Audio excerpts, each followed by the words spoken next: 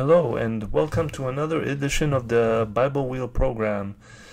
And it's been a while since I last recorded a video, and in the meantime I had decided to develop to remake my database table and to work on the programming and everything, because I used to compare scriptures with scriptures, and it took a while to develop this method, this program. So I decided, in the meantime, I was reading a lot of history, and it would surprise you, but history has a lot to offer. People learn from their histories. If people don't learn from history, they end up repeating. That's what it says. That's the saying. And Richard Emil Magoo, he mentioned the Bible wheel in relation to history. As you see the image, the picture, he's relating the alphabet to the centuries before Christ and after Christ. And before Christ, it's hard to tell. I haven't literally looked into it yet, because information is scarce. But after Christ, you'll find more and more information as you go.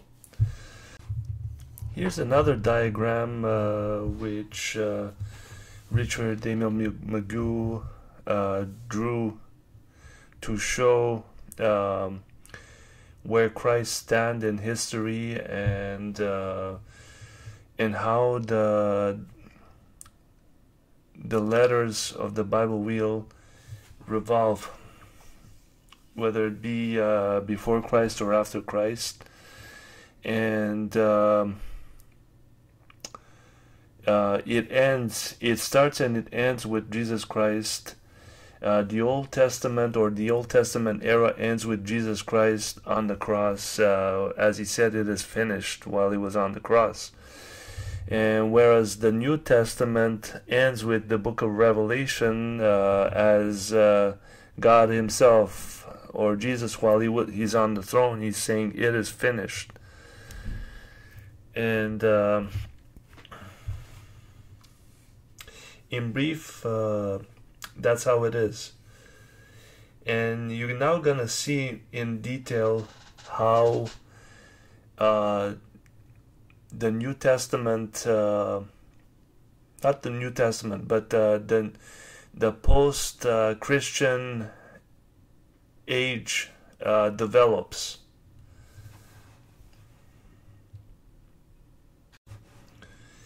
So here's my blog menu concerning Bible wheel and history, post-Christian history.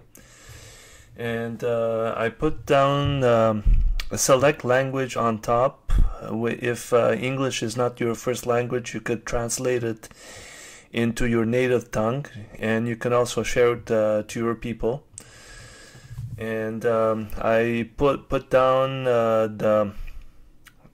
the diagram of the Bible wheel, starting with the first book, Genesis, to the last book, Song of Solomon, the 22nd book, that is.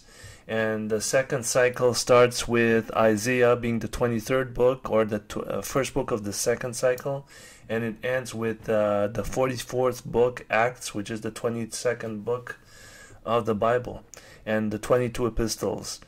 And I put a video on the genealogy of the Byzantine emperors, a family tree, ranging from 610 to 1453, when the Byzantine Empire collapsed.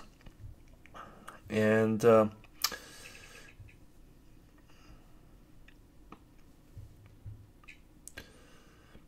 I also I did researches on other kingdoms as well. It's not just the Byzantines, but what I do is I look into the era they lived in, the century they lived in, and how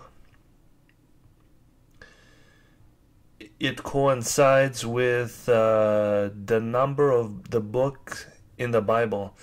And here's the Biblewheel menu with post-Christian history and links. On the left hand, there's the spokes, the 22 spokes. In the middle section, the 22 alphabets represented by the 22 spokes.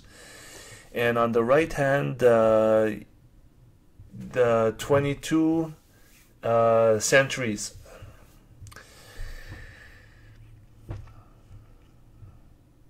I didn't do any research on the first three spokes, but the first spoke, the first century, that is, it ranges from the birth of Christ to the John in the island of Patmos, and the second century has to do with division, the persecutions, Christian persecutions. And but it gets interesting in the 4th century.